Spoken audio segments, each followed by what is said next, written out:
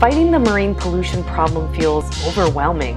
More than 300 million tons of new plastic is produced annually, and less than 10% of that is recycled. If we don't change our habits, it is predicted that by 2050, marine plastic will outweigh all of the ocean's fish. We need to stop the problem where it starts. Governments enforcing new policies, brands taking responsibility, and consumers using the power of their wallets. Shannon Kenny is a sustainability coach, consultant, and educator at Mama Eco. She will help us start down the path towards a zero-waste lifestyle.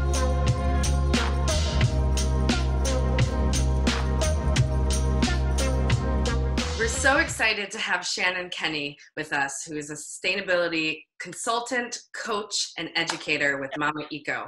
Hi, Shannon. How are you? Hi, guys. I'm doing great. Thank you so much for having me. We're so excited to have you here for this interactive session that we've put together.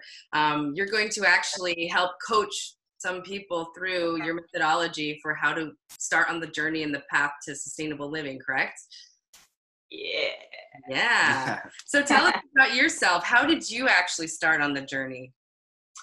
So, I've had people ask me, was there like a specific sort of catalyst, or was it like a journey? And it's kind of just been like a series of events throughout life, I guess. So I grew up on the islands of Trinidad and Tobago, which are the southernmost islands in the Caribbean.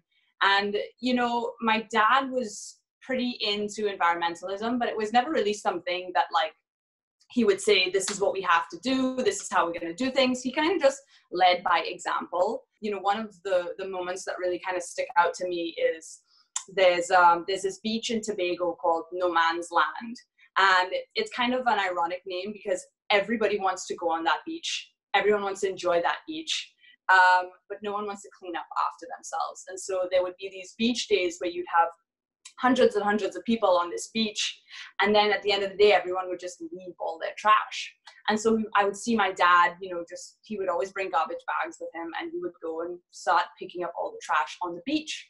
And, my siblings and I, we kind of just followed suit. We were like, this is what we do. Like, this is what you do when other people don't necessarily clean up after themselves or respect the environment as they should. And so that was kind of one moment. And then aside from that, when I moved to the States, I was able to have the luxury of recycling, because it was never something that we had in Trinidad. And even now, Trinidad is still starting to get recycling going, but it's nowhere near where it should be. And so I moved to the States, and I was recycling for a few years, and I was like, yeah, I'm like this eco person. Like, I feel good about myself. I pat myself on the back. And, several years ago, I was packing up the recycling for my apartment. And at the time I lived with 3 other people, and I bagged up these 4 bags of recycling. And at first it was like, great, like not going in the trash. And then I was like, but this is still 4 bags of waste that we were all responsible for. And it really kind of hit me that like, it wasn't good enough to just keep doing what I was doing, not change any of my behaviors, and just put that stuff away, right? Just like, go away, I don't see it. I recycle, hopefully it goes there to the right place. And I started to really think about how can I solve this issue of my personal footprint at the source, and started to, look at my buying habits, look at my use of disposable items, and just slowly started to tweak things, carry reusable items, try to avoid single use, try to bring my own bag, try to bring my own cup, when I'm out and about. And slowly it just kind of, trickled down into informing all of my decisions. I learned about the concept of zero waste, which is a great tool with, trying to avoid waste as much as possible, which connects with your overall footprint. And eventually I decided that this was something that I wanted to put all of my energy into. And so I started Mama Eco, which has had many different evolutions, shall we say, from its first inception. But now it's kind of turned into a service-based business where I, educate people through my blog and my social media, but I also work with individuals one-on-one through coaching services, as well as working with businesses to help them work on their business footprint and facilitate their customers and clients to be able to live more eco-friendly by supporting those businesses. So instead of talking about, how you actually coach people, we've actually asked some of our audience members to jump online right now. And we've given them the challenge that they have to go and find 3 to 5 items in their house right now. And you're going to actually coach them through the start of their sustainability journey. So let's bring those people on right now. It's a pleasure to introduce you to Shannon. Hey guys. How's it going? Shannon is a sustainability consultant, coach, and educator. And we've been working with her today to learn about her company, Mama Eco. And she's so graciously offered to do a coaching session with some of our audience. So thank you so much for joining us. So I'm going to hand it over to Shannon to take us on this journey together. Hey guys. So if it's possible, if you could grab like a couple of items, maybe 3 to 5 items in your house that you're maybe having a little bit of struggle with figuring out a more eco-friendly alternative to. So if you guys could run and maybe grab a couple of things right now, and then we could kind of talk about what the more sustainable solutions are for you guys. Okay.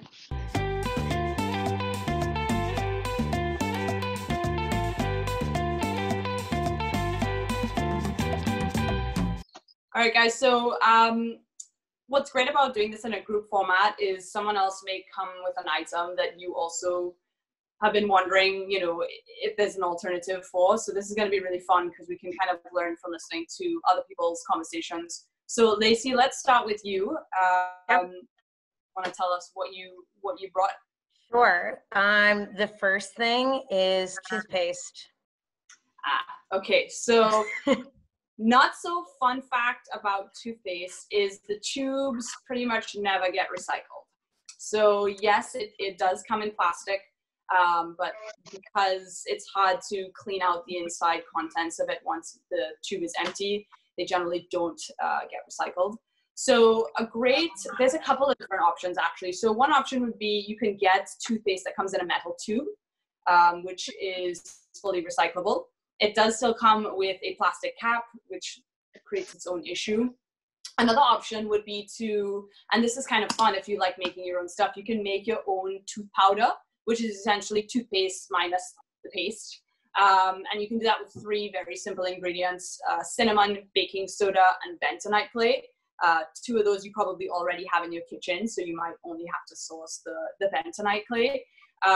But it literally takes you 30 seconds, and it's yummy and cinnamony, and you don't have to buy anything really.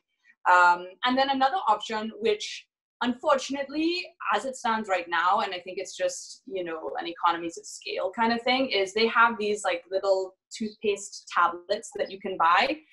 They can come in a glass container, or you can get them at a bulk store if you have access to it. All right, so we're going to move on to Rahab. And if you want to just tell us what you got. Like the face masks. Okay, yep. The ones that you throw away. You'll probably find that a lot of those face masks, some sort of fabric blend, which means it's essentially made from plastic. I don't know 100% for sure, but I'm going to take a wild guess and say that is the case. If they're made of 100% cotton, then you could compost them if you have access to that, or a backyard compost, that kind of thing. But my guess is they're probably made of some sort of polymer blend, which is plastic. I would say the best option would be to find a cloth mask that you can use over and over and you can continually wash. The benefit of that is when you have something that's reusable compared to something that's disposable, you only need one set of resources to create that initial product, and then you continually wash it. So you're not demanding new resources all the time. But when we have disposable products, it can be tricky because you always need to fill that void. So you're always getting new materials, there's transportation and getting that to you, there's packaging that come with the disposable items. So if you could find some sort of 100% cotton item that you can just reuse and wash, then that could be a better option for you, especially knowing that we don't know how long this pandemic is going to go on for. So it's also going to save you money in the long run too, right? Because you don't have to worry about getting supplies all the time. So yeah, and you know, before we move on to Will, do you have anything that maybe you struggle with when it comes to being more eco-friendly in your personal life? I guess unplugging things, because constantly they're always plugged into our house and nobody ever takes them out, even if nothing's charging. Yeah, that's a tricky one, because those things are running on energy, you know, even if we're not using them. So maybe it's, you know, setting a reminder for yourself on your phone, something easy. Maybe it's putting some signs up in your home so that other people know that, you know, this is not just something that's important to you, but that you would like them to participate in as well. So some sort of visual, you know, reminder would probably help with that. Let's move on to Will, who's got buried under all his waste. All right, what do you got? All right. So we got 3 avocados in here, plastic bag. Mind you, I'm not home, but this is pretty much the exact same things I got at home. I got fabuloso, Yeah. plastic container, water bottle, Okay. trash bag. Okay, perfect. So we'll start with the avocados in the plastic bag. So I know you said you're at a friend's house, but the truth of the matter is we don't necessarily need those bags. Like if we're at the grocery and we're getting produce that's, you know, loose on the shelves, we can just put it right in the cart, right? Like the plastic bag, because at the end of it, we're still putting it in a bag with all of our groceries, ideally a reusable bag. But another alternative for that would be you can get reusable bags. You can get them in cotton, or there's mesh bags that you can get. The Fabuloso. So I have a bone to pick with that on 2 fronts. So yes, it does come in a plastic bottle, but I think the thing that concerns me more about that are the ingredients that are in that cleaner. I know for me, a lot of the mainstream cleaners can smell really toxic, and I'm almost 100% sure that has some questionable ingredients in it. And as I had mentioned before, you know, if something is toxic for us, the chances are it's probably not so great for the environment. But, you know, an alternative with that, which is also super economical, is just to make your own like all-purpose cleaner, which you can literally do with vinegar and water, or lemon and water, or even hydrogen peroxide and water. And those are all things that are really cheap. I would say even cheaper than buying, you know, a pre-made cleaner. Finish the Fabuloso, and then, you know, go for some DIY action, or, you know, there are non-toxic, you know, eco-friendly versions. But, you know, there's so many underlying health issues these days. And I think we're going to find, well, there already are studies, but like it's a lot of what we're exposing ourselves to that seem clean and safe, but actually pretty for us. So, yeah. You've given us a great start so far, and given us so many ideas about, you know, where we can start with our personal hygiene, in our kitchens, in our food purchasing, you know, in the bathroom, in different areas of our life. So thank you so much for drawing attention to some of those like urgent areas. I also really love how you help us to see that it's not just the packaging, but what's in it as well. And that there's a lot of harmful products that don't just go on us, but also go into the water systems and end up in the rivers and eventually in the ocean. So thank you so much for drawing attention to like the bigger kind of, you know, indirect problems that come from our consumption habits. Yeah. There's so much under the surface outside of packaging, you know, with ingredients and carbon footprint of what it takes to get items to us, how much water goes into the making of all these products that we use. It's easy not to see that stuff because we don't see it, so we don't know. It's easy to kind of focus in on the waste, but there's just ask questions, look at ingredients, you know, be curious about the products that you're buying. Go onto their websites and see if they have any sort of, you know, sustainable practices, and, you know, just be curious about it. I think you'll open up a Pandora's box that's really interesting to sift through. And do you quickly just want to share some of the ways that people can follow Mama Eco and some of the, you know, great things they can find on your website? Sure. So my website is mamaeco.com. So that's MAMAECO.com. I have a blog on there that has tons of resources on how to be more sustainable in your day-to-day life. I think, you know, these big environmental issues can be so big that we can feel like we don't have any control over them. And so the goal with the blog is to break down things into really easy and actionable steps that we can all take, depending on, you know, what we have access to. And then I also have on there a sustainable starter kit, which is the first of many of a series. And the first one focuses on the kitchen, and it literally goes through all of the different areas or aspects of the kitchen where we can not only reduce our waste, but also reduce the carbon footprint and the, you know, potentially toxic chemicals that we're bringing into our kitchen and into our home. So it's a great sort of DIY option if you want to get started.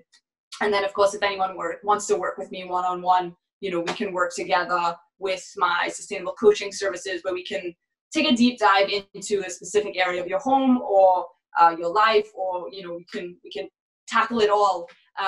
But sometimes it's helpful to have someone who can help you target things that are specific to you and your lifestyle, rather than just like Googling, you know, doing a generic Google search and seeing what you can find.